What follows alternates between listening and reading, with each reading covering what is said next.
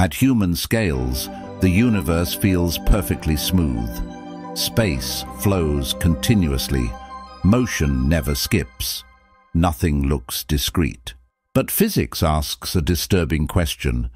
What if space itself has a smallest possible unit? A limit beyond which distance no longer exists? In technology, this is familiar. Screens look smooth until you zoom in and find pixels.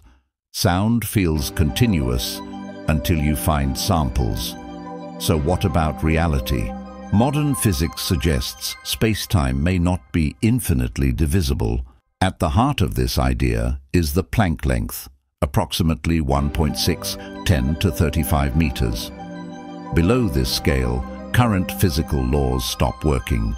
This is not arbitrary. At this scale, quantum effects of gravity become unavoidable. Trying to measure anything smaller would require so much energy that space-time itself would collapse into a black hole. In other words, nature may be preventing deeper resolution. Several leading theories take this seriously. Loop quantum gravity predicts space is built from tiny, discrete loops, with areas and volumes coming in indivisible chunks.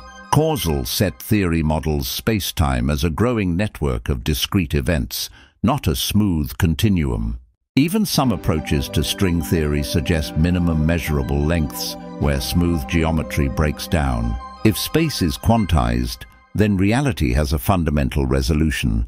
Not pixels like a screen, but something deeper, woven into space-time itself. So why does everything appear smooth? Because these units are unimaginably small. Just as individual atoms disappear in a solid object, the structure of space-time vanishes at large scales. Physicists are searching for evidence. Tiny distortions in high-energy gamma rays traveling billions of light-years. Subtle limits in how precisely positions and times can be defined. Quantum noise imprinted into gravitational waves. So far, experiments remain inconclusive. The universe could be perfectly smooth, or it could be fundamentally discrete.